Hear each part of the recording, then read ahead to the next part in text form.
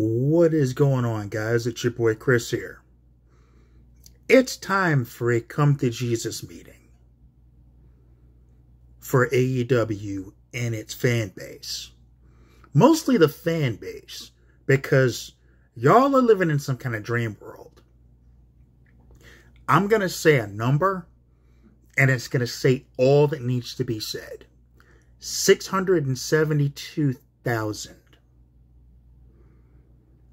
Do you know what that number is?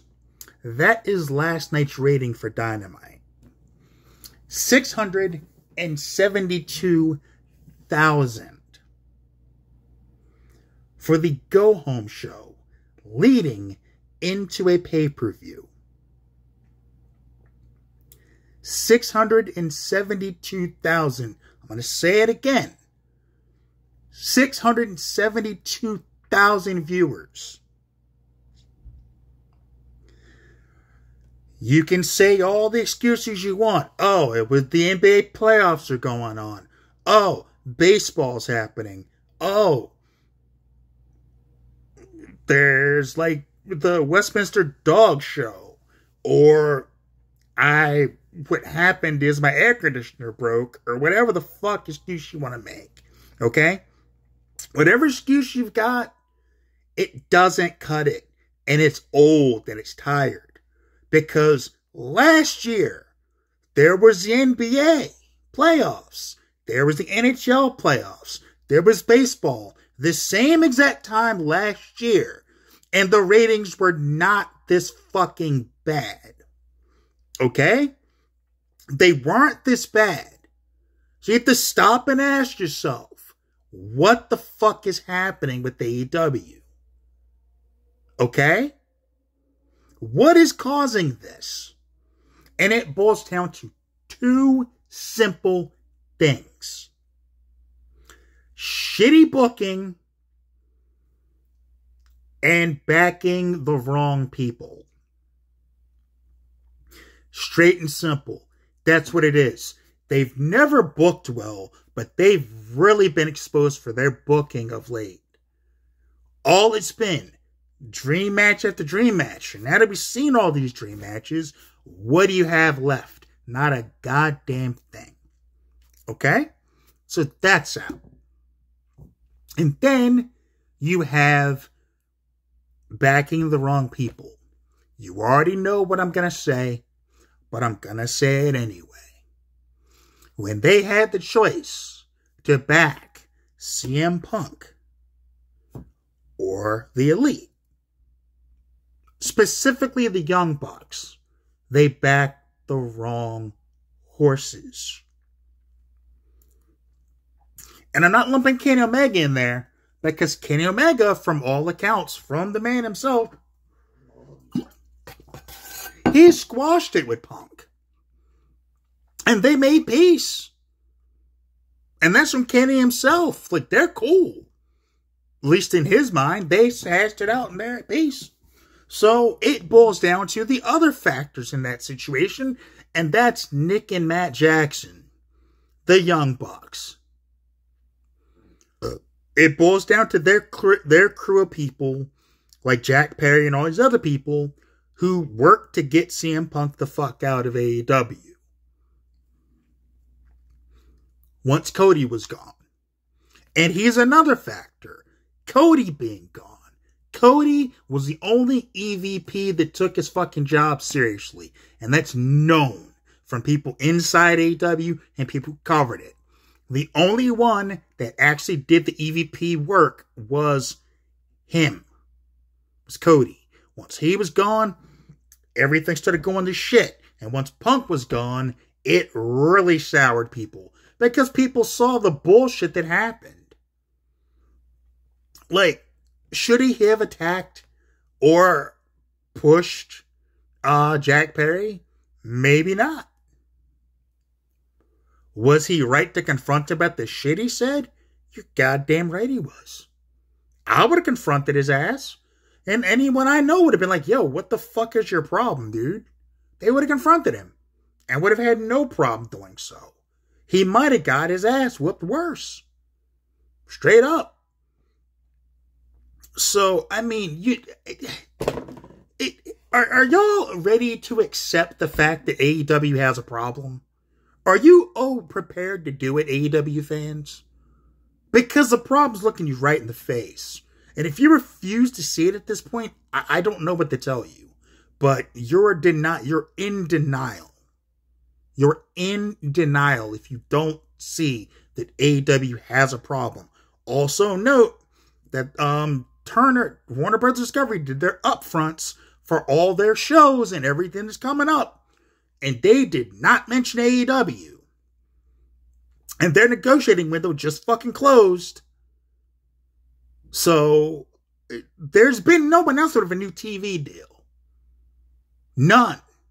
And we were expecting that months ago. Apparently, there may have been some short-term deal through the end of December, but that doesn't mean that they're going to get a deal with Warner Bros. Discovery. They could end up on Destination America. They could end up on, like, whatever channel. They could end up on Tubi or some shit. Who knows? But if they don't end up staying on Warner Brothers, they're fucked. Because Warner had the money. And you could say, oh, well, Tony and Shad have all this money. Okay, let's see what they do when they're running off of fucking Tubi.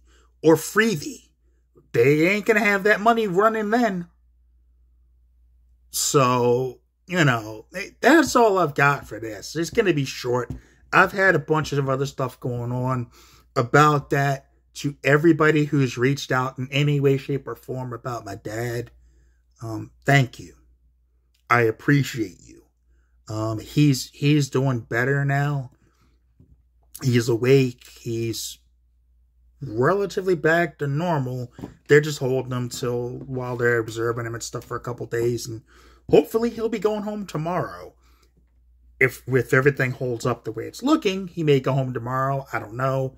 I'm hopeful that he does, but we shall see. I've been to see him every day. Today is like yesterday. He actually said, you know, don't come tomorrow because you can see it's taking a toll on you. You're kind of burning the candles at both ends. Take a day and just don't come down. I'm okay. So that's why I'm here doing this right now, because otherwise I'd be at the hospital with him. Like I have been since Monday. So again, I appreciate everybody who reached out, who sent messages, who anything, called, whatever, you know, any way you reached out or said anything, I value and I appreciate you.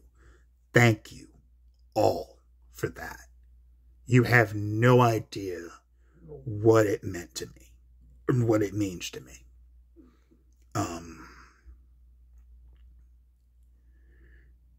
It was hard seeing my dad like that. He was like strapped down. His hands were strapped down because he was trying to pull out all the IVs and stuff. And just for perspective, this is how I kind of got a hint of what my parents went through with me when I went through some health stuff when I was born and when I had my baseball accident. Because I had tubes running all through my body and they had my hands strapped down because I tried to pull out all the cords and stuff they had in. So I now know what my parents went through to a degree, and it's not fun seeing somebody like that. I wouldn't wish that shit on somebody I hate. Like, for real. Like, I'd never want to see that again with either of my parents.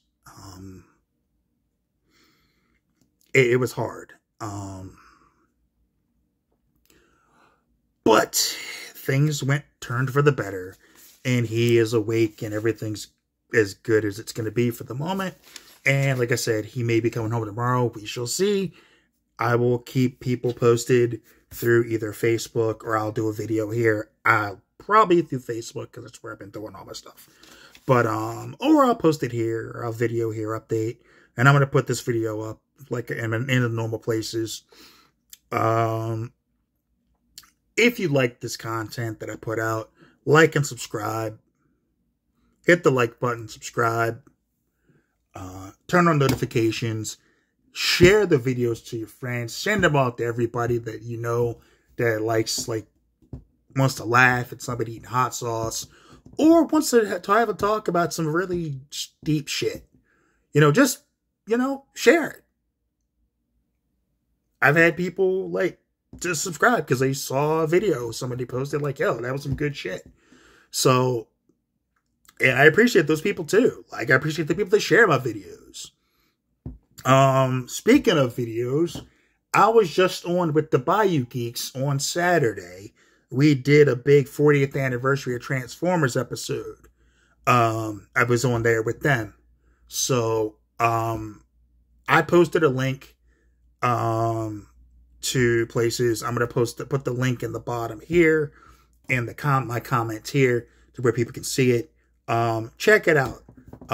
Had a good time with Fatty, Maximus, Dirk, Old Poor Bastard, Mike, and Willie. I think that's everybody. That was everybody that was on there. Mike does an amazing Starscream, and you will see that in that video. I tell you what, everybody there, we had a blast. I always have a blast coming up with those guys. Always have a good time with those guys, chopping up with them, whatever we're doing, whether it's talk about wrestling or talk about cartoons or something like that, or an anniversary show, which check out the 2-year anniversary because that was great too. Went a solid 4 hours with those guys chopping it up. So with that said, check out that episode. If you've never heard me talking about some other stuff that's kind of outside the realm of what I cover here, check it out. You may have some fun seeing me talk about old cartoons and shit. So check out their channel. Subscribe to their channel. Hit the subscribe on the Bayou Geeks channel. Give them some love too. My man Jeff over at Hammerlock Hangover and the Garden of Doom. Check him out. Spitball Media. John Draper, Bisha O'Brien, and Shaheen. Check them out. Wrestling Soup, Mission Joey. Check them out. The legendary Don Tony and Kevin Castle. Check them out. The Drew Yari Show. Check them out. Lee Sanders. Check out the RCWR Show. Check him out. Solo Monster Sounds Off. Check him out. I think I've got everybody in this one. Chris Van Verlee's channel. Check him out. He does great interviews with people. He just did one with Teddy Long. And it was very eye-opening. I didn't know a lot of that stuff about Teddy Hart, but it was great hearing him talk. Hearing his stories and stuff like that. Like I said, these people inspired me to do what I'm doing here.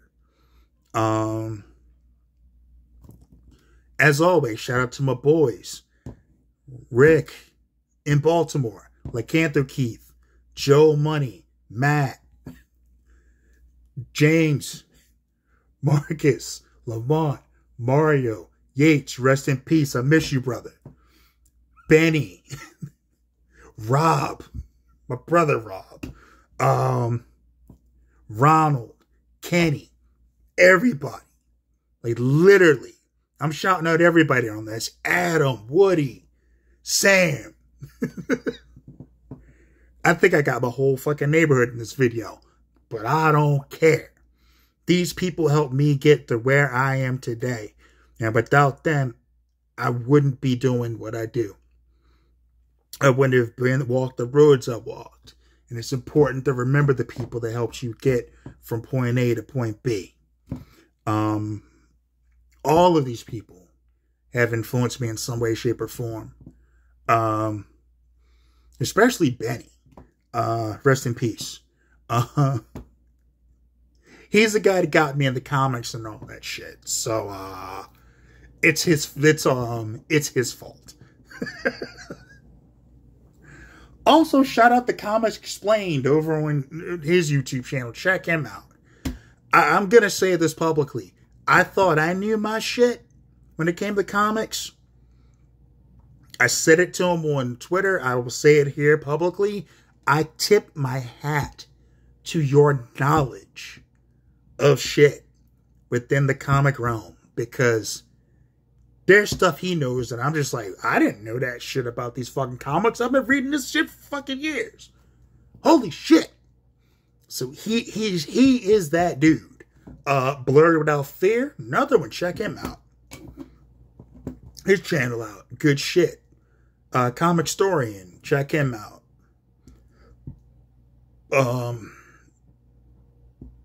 I think I'm forgetting somebody. Comic Multiverse. Check them out. Comic Book Cast. Armin and his crew over there. Check them out. That's all I've got for this one. I've got about 15 minutes. Pushing on 16. I'm going to get off here just because I'm tired. Like I said, it's been a long week, and I got one more day to go before the weekend gets here. So, hopefully things keep going in the right direction with my dad and stuff. AEW fans, please look in the mirror and admit that there are problems that need to be addressed in that company, because these declining numbers are getting worse. And if it doesn't get better, they're not going to get a new deal, and y'all need to accept reality. Anyway, that's officially all I've got for this video. Take care of yourselves. Take care of each other. Peace.